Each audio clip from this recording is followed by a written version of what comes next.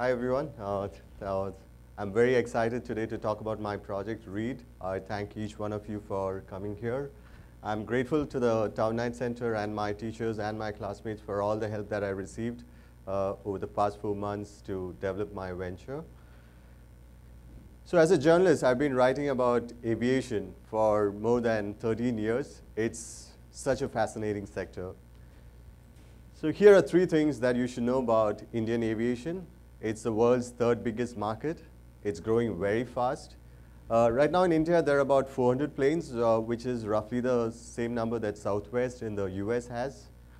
But Boeing and Airbus estimate that over the next 4 years, 1,600 planes will be bought, 1,600. So that's the kind of growth that's happening in India.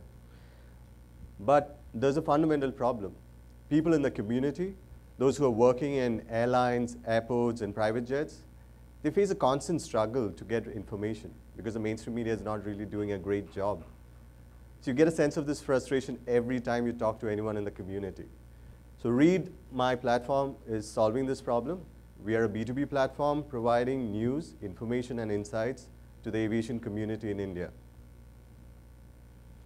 So our aim is to help people in the community to be better informed so that they take better decisions. Now, why is this important?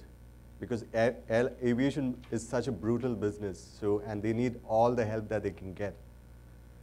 4 ways that we are doing it. We are providing them news and information through various platforms. We will publish research reports. We'll give them data and insights. And also we will conduct networking events. Let me give you a few examples of this. A typical article would be about the CEO of India's largest airline, 10 things he's looking at while hiring. A research report would be about how airlines can improve passenger experience.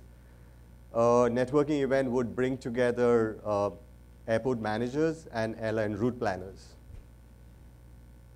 So our revenue strategy is to create as many products as possible and get brands to associate themselves with it. Again, a couple of examples. For an event, we could get an airline to sponsor it, and to start with, keep the tickets at around $50 each. A research report can again be sponsored by a private jet company, and then we price it again to start with, say, $1,000. So in the past 4 months, we've created multiple platforms to reach the audience. We've created awareness in the community, especially the influencers. And I'm very happy to announce that Rafat Ali, the founder of Skift, and Raju Narisati, the CEO of Gizmodo, have kindly agreed to advise Rede. I'm also happy to announce that I've just received a small fund to develop my project from SAJA, the South Asian Journalists Association. Thank you. So we've had a great start. The very first project that the very first article that I wrote in Facebook got about more than 1,000 likes, and our newsletter subscribers are largely made up of people from the community, again, influencers. So the next steps are to create more and more content and launch some of those products that I just talked to you about.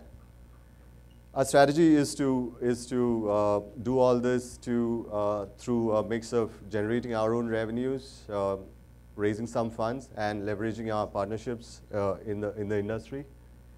We've set a target of reaching 100,000 users in the next 2 years by generating more and more content. This is how we think that we can really grow fast, by producing content across verticals and also launching new products like videos and podcasts. We estimate that we need about $500,000 to do this, because most of which will go into product and content development. This is our team, my co-founders and I. We bring a mix of technology, journalism, and marketing to the table. We've got 2 great partners, both are very big names in the aviation consultancy business. So this is Rede in a nutshell. We are a platform providing news and information to the aviation community in India. We are very, very excited about the future, and I thank you once again for coming and listening to us. It's been a pleasure.